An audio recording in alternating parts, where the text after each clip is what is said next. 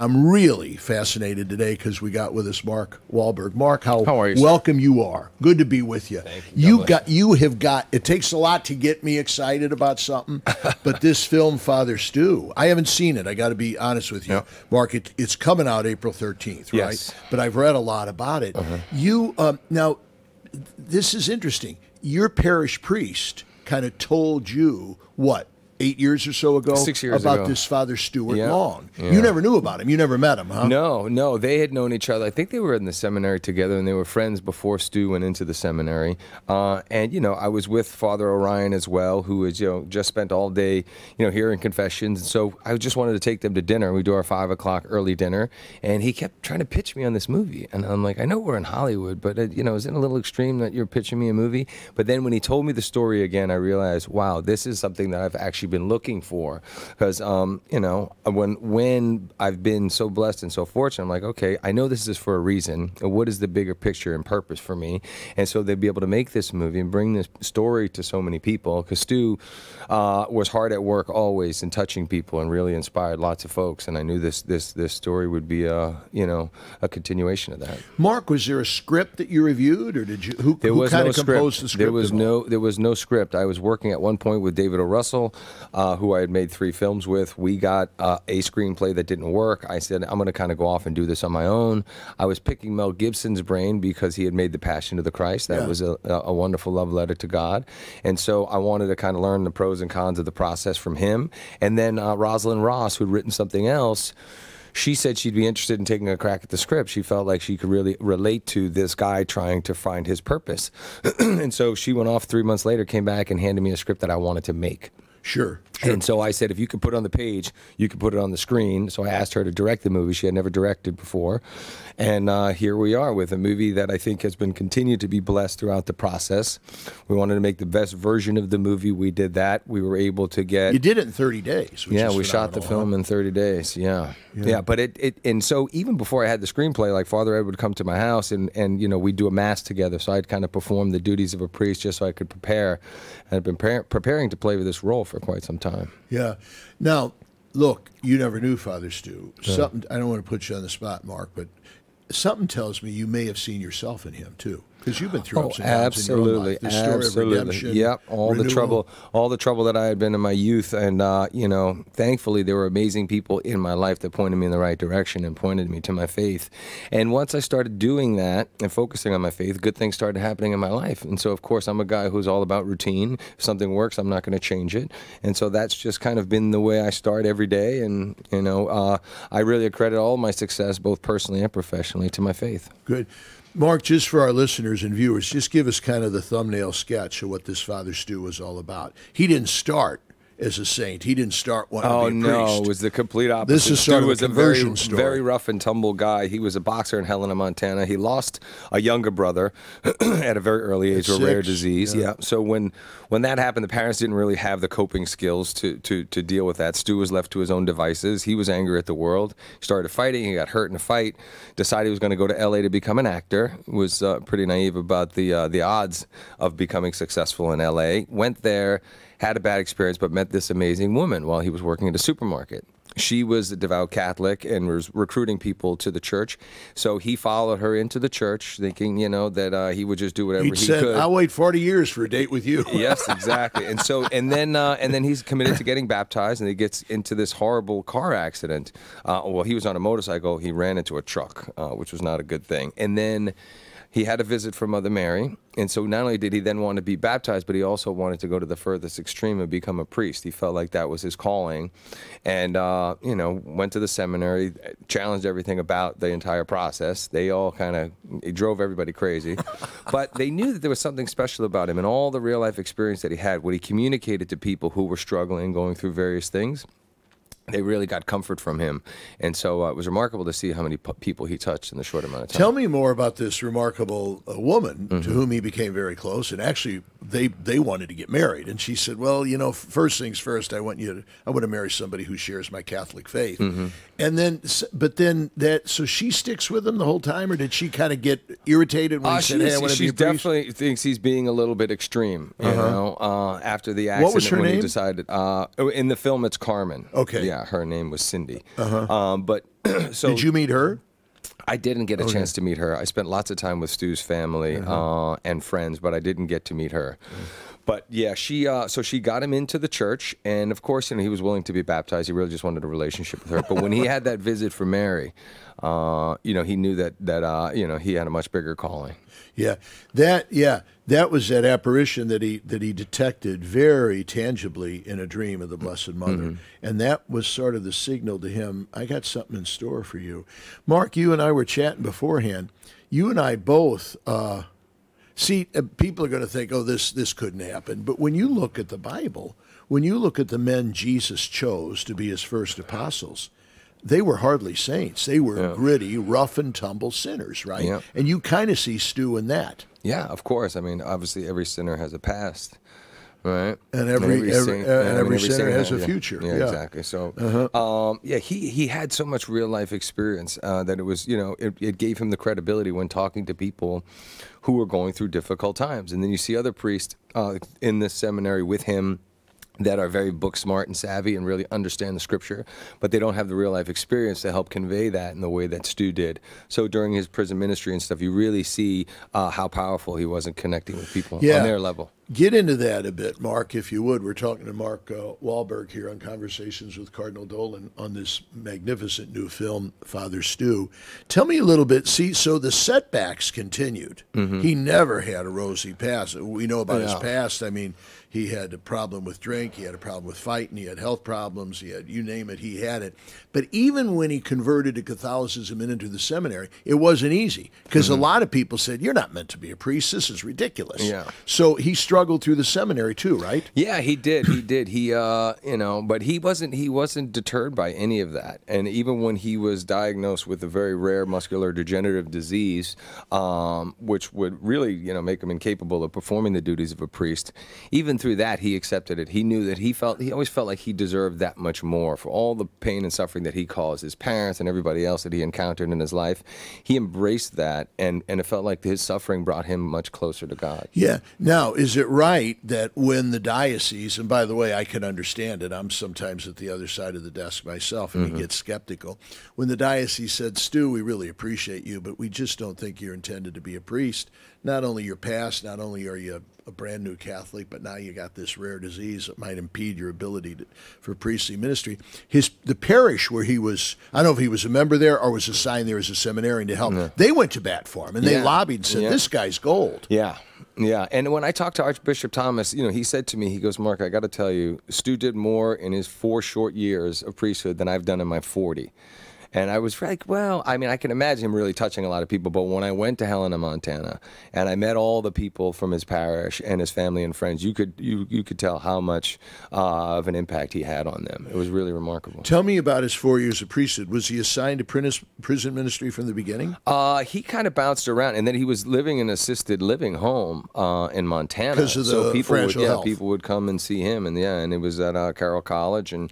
But yeah, it was remarkable how many people he touched. I guess a good chunk of the film would be his ministry to prisoners. Is that correct? No, not a good chunk, but you definitely get to see it. You don't really see him getting into the seminary until kind of like the third act of the film. Yeah. So about half of it would be pre-conversion. Yes. And then afterwards it would be his conversion. Now, interesting too, Mark, a whole other side of this would be his family's reaction. The family was horrified when he became a Catholic, and then when he said, I want to be a priest, they couldn't believe it. Yeah. And they were antagonistic, weren't they? Yeah. And then before you know it, Stu had them both baptized, and now they're they've been serving. And Bill's mom is no longer with us, but his dad is amazing. I mean, he's still now.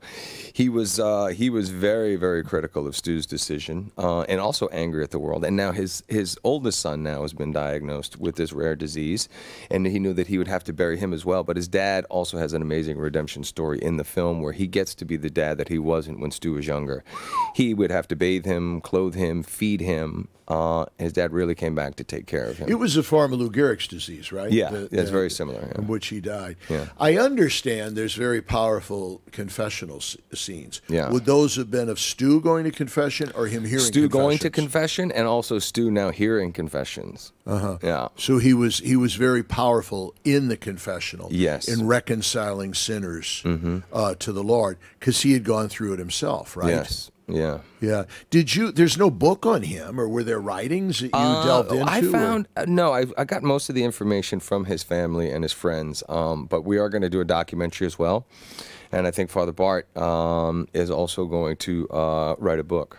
Father Bart is Stu's best friend, who's also up in Helena, Montana. Okay, Yeah. okay. Was he ever a parish priest, or was he in prison ministry right away? He was kind of bouncing all around. He did a lot of work at the parish there, but he's kind of bounced around quite a bit. Yeah, yeah. And I would imagine he would have a tenderness with the sick because of his own. Yeah, absolutely. Yeah. What about in the whatever they call that I watched, the 2-minute little blurb? The trailer. Yeah, they had some very tantalizing prison scenes where he would be speaking to the prisoners.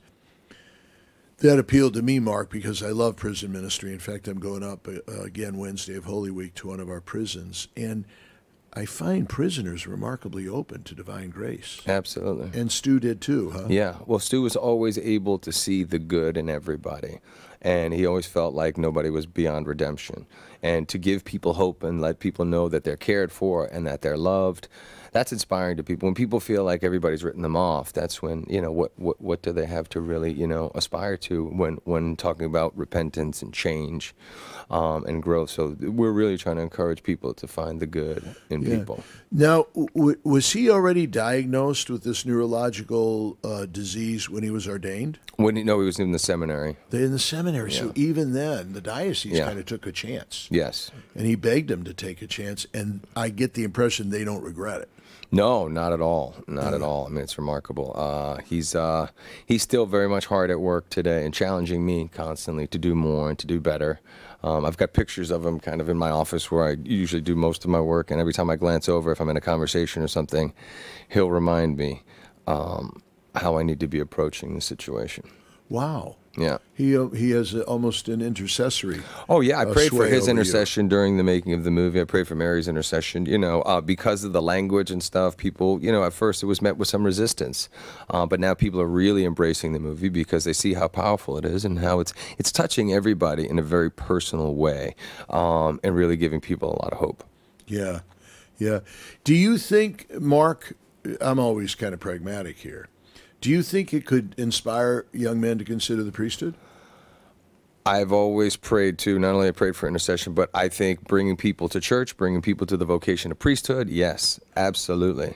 Yeah. Absolutely, 110%. And he obviously had a high, this is something I always say when guys are saying, when I talk to them about being a priest, and they say, well, I'm unworthy, I'm a sinner, and by the way, I wouldn't mind getting married. Mm-hmm. And I say, well, that's a good thing. Yeah. Celibacy isn't being a bachelor. You should want to be a husband and a father. Yeah. And you're going to be a... I met an amazing priest in Palm Springs. I think it was Sacred Heart. He's married, has 4 kids. He was a deacon before, and then he petitioned the Holy Father to ordain him. Yeah. And I think there's about 100 or so priests out there. Yes, there are. Yes. Yeah. There are some. So I'm hoping that this could really lead to an encouragement of priestly vocation. But most of all, I just think it's providential that this movie is coming out in Holy Week, because this is what we're about. Mm-hmm. Pardon me for using fancy terms, but this is what we mean by the Paschal mystery, the Easter mystery of the dying and rising of Jesus, right? Mm-hmm. Okay, so far everybody says, yeah, that's true. Not just as an historical reality, you bet it was, but he wants to absorb us into that. Mm-hmm. He wants us to die and rise with him, as Stu did, right? Yeah, and you see how Stu, when diagnosed, he just felt like all that suffering that he went through brought him closer to God. And ultimately, it's inevitable, right? Mortality. So we're all going to face it. How you deal with those things. If you're lucky enough to get older. And of course, my faith gives me so much comfort when I'm dealing with loss and failure and all of those things. My mom, I just lost my mom during the making of the film. I didn't know that. I just lost mine 3 weeks ago. Oh, God bless you. Sorry to hear that. And so, and seeing my dad have, Is your dad still with us? No, my dad had a stroke, and his physicality deteriorated in very similar ways as Stu's. So I saw that firsthand. I was able to experience that. But my mom, she handled it with such grace. She was really just concerned with us, and so this is giving people. See, your mom came from the Irish side. Yeah, right? yeah. It's giving people a lot of comfort in knowing that yes, we're all dealing with a lot, but there's a bigger picture going on, and for us to find our roles in making life better and the world better. And wasn't that the central message of Jesus? Ongoing conversion of heart. He ain't ever done with us. The only note I took here, where did I have it? That beautiful, in his ordination homily. Yeah. Did you Did deliver that in the movie? Can I read it? Of course, please. Yeah. Our inner nature is being renewed every day. This is Father Stu's ordination homily, folks. Our first Mass, probably. This life, no matter how long it lasts, is a momentary affliction. Preparing us for eternal glory. We shouldn't pray for an easy life, but the strength to endure a difficult one, because the experience of suffering is the fullest expression of God's love. It's a chance to be closer to Christ. Amen. All right, at either side of Christ on the cross were two thieves, all right?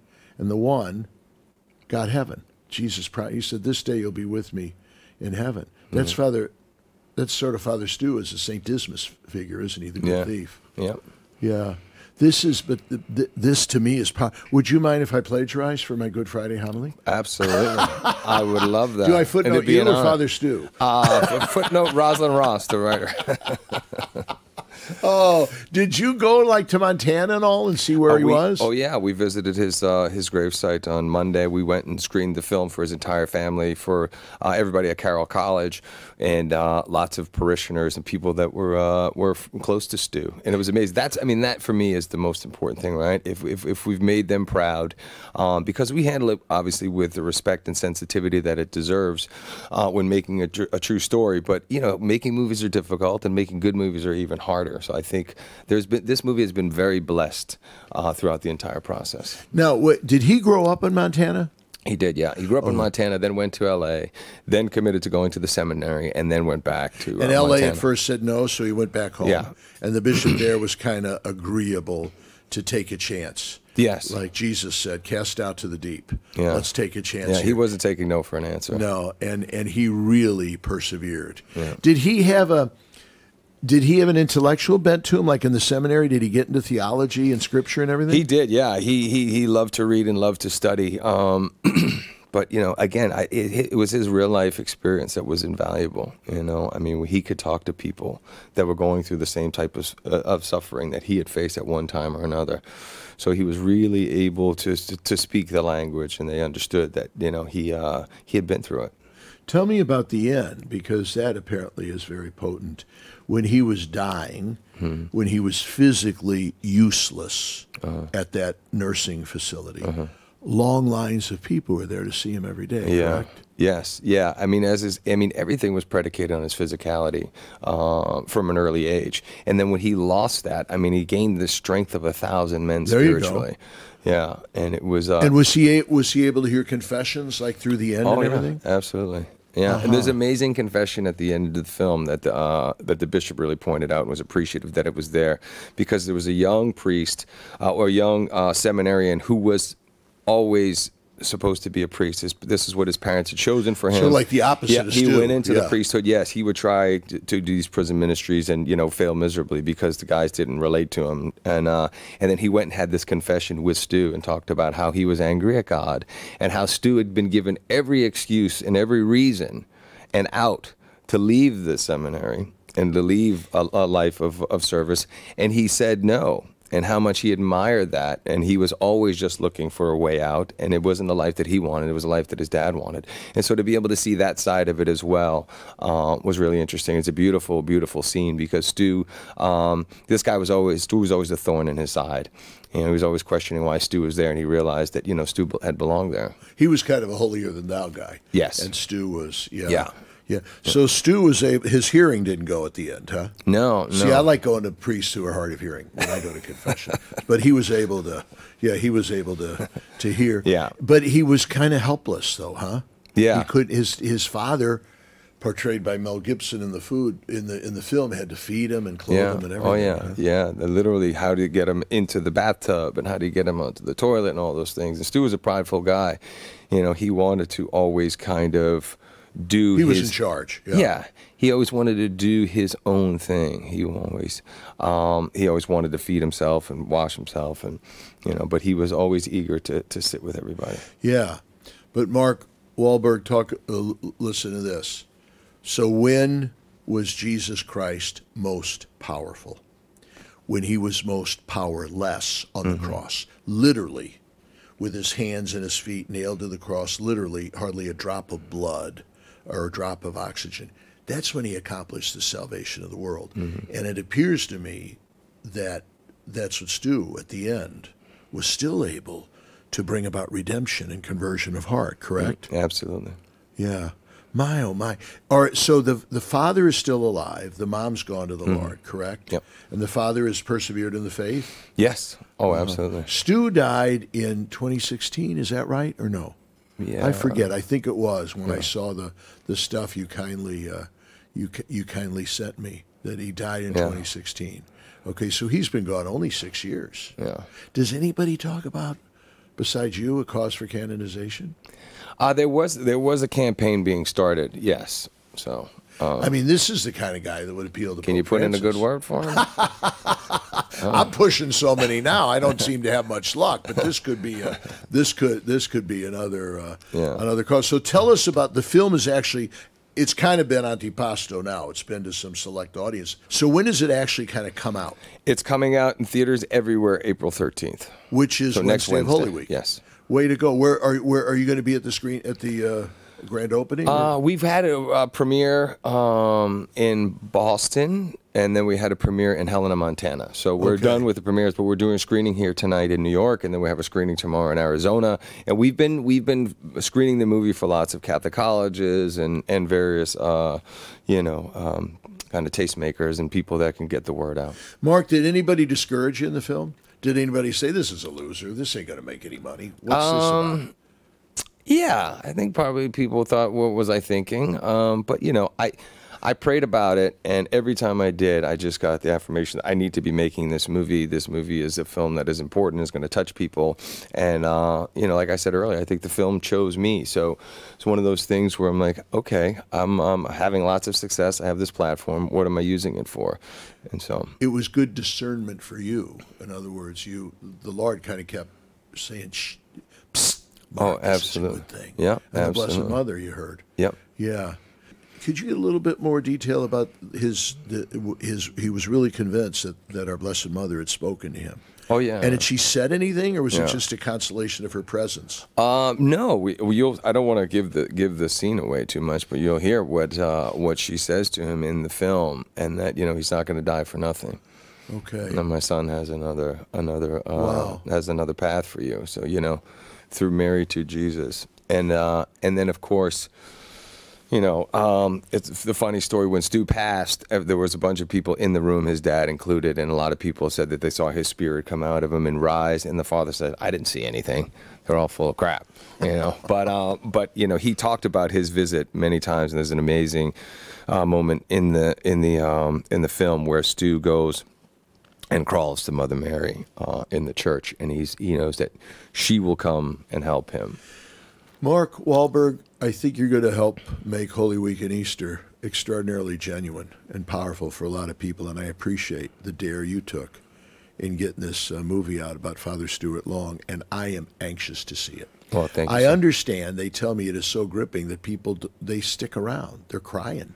Yeah, lots of conversation after as well. But it's really amazing in how Stu did so much for so many people in a short time, but he's also challenging everybody who sees the film. People leave the theater really inspired, but also challenged to do a little bit more themselves and do a little bit better, and kind of figure out what their role is, because everybody does have a role in the big picture, grand scheme of things, right? Mark Wahlberg, a blessed Holy Week and Easter to you and your family and all your great work, okay?